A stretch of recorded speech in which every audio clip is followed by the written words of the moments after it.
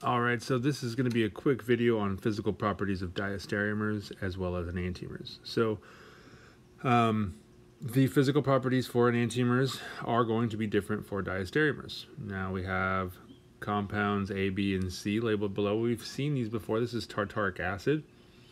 And we do need to know that A, B, and C have a specific relationship that's going to be classified as A and B are enantiomers of one another, and A and B are diastereomers to C, of C. And so we've got our table below. We have A, B, and C labeled for our physical properties, as well as the A plus B, which is a 1-to-1 ratio, which represents a racemic mixture. We'll notice that A and B have same properties. C has different properties, and sometimes the racemic mixture does as well. A and B have the same melting point because they are enantiomers. They function the same way typically, just kind of like our hands do, right? They're enantiomers of one another. C, on the other hand, is a diastereomer of A and B, right? And so the properties of C are going to be different than that of A and B. You can think of it as if you had your two chiral hands sticking forward, and then if you change the configuration of one of those, diastereomer, right? And you put one hand behind your back, now you can't really hold on to a rope in the same way you could before. So that's kind of like how I like to think of it. The function of that molecule is interacting with kind of space in general in a different way. The melting point of the racemic mixture is 206, totally different. Solubilities are all the same except for the diastereomer. Optical rotation is equal and opposite magnitude for the enantiomers, and 0 for the racemic mixture as well as the diastereomer. Now in this case it's 0 because it's a meso compound and has symmetry. And then since the A has a positive 13, that's dextrorotatory. D, negative 13 is levorotatory, that's L, and then no designation for the C.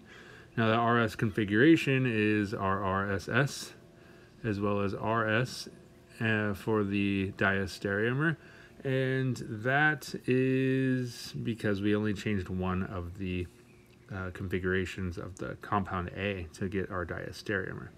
Now if we did that for the other one, it was actually just, since it is a meso compound, we don't have a fourth stereoisomer. So again, to summarize, diastereomers have different properties, okay, and enantiomers have the same properties, but racemic mixtures may or may not have the same properties. And then we also want to make note that chiral substances will interact with other chiral substances in a different manner as well. So that's important to think about. Now, real quick, the chemical properties of chiral drugs. If you Google the structure of any drug, not any drug, but most drugs, you'll notice that a lot of them are chiral substances.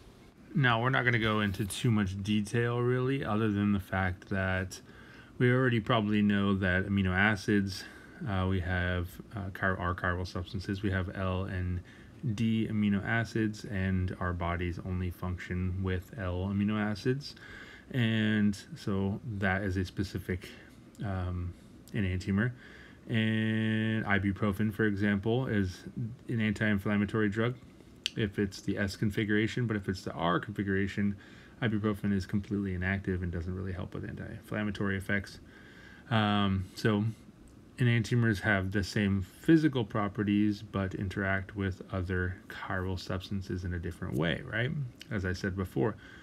And so this is seen in our body in a variety of different ways. So it could be good or bad or just neutral, right? So meaning that the S configuration for ibuprofen works, so that's good, but the R configuration doesn't. That's not necessarily bad, but it's more like neutral. We could have a case where we have, for example, let's look at this compound right here. It's an anti-inflammatory drug, naproxen. And this is the S configuration. Now, if we were to have, I'm going to get lazy here and just copy and paste this, change that name up real quick. We want to change it to the R configuration, so all we have to do is change that chiral center from a dash to a wedge. That R naproxen is actually a liver toxin, which is bad, right? So that's one of the scenarios where we have a bad enantiomer. It's really important to get that nice and pure substance before we put that into our body. Another super common example, which I mentioned in a previous lecture, is thalidomide. So thalidomide was given to pregnant women for nausea, right? You get morning sickness, and it's terrible, and it could sometimes be debilitating. And so you take the thalidomide thinking it's good for nausea, but the other enantiomer, because it was a racemic mixture that they were eating or consuming, the other enantiomer was actually a teratogen, so it harmed the development of the growing fetus. And so super unfortunate, and we definitely learned the hard way on that one for sure. Some other some other ways that we see how our bodies interact with enantiomers in a different manner are this particular ketone compound. So we have S-carvone. It's carvone with the S configuration, and we also have the R-carvone, the R configuration. Now, our olfactory bulbs, our sensors in our nose, basically, it's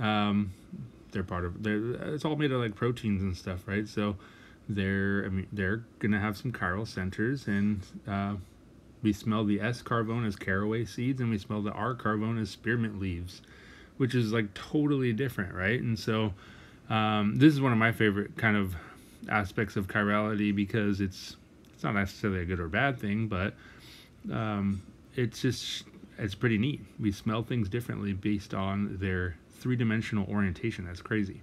All right, now the celery ketone, I would definitely categorize this as bad. That R configuration smells like celery, and that S configuration smells like licorice, but not that good stuff that LeBron be eating during the middle of the game to get that carb load. It's that stuff that makes you make this face, like is this Anna or Elsa? I don't know, Kristen Bell. But it's black licorice smell, right? So that's not necessarily as fun or delicious. It's not for everybody, definitely not for me. And that's pretty much it for what is this?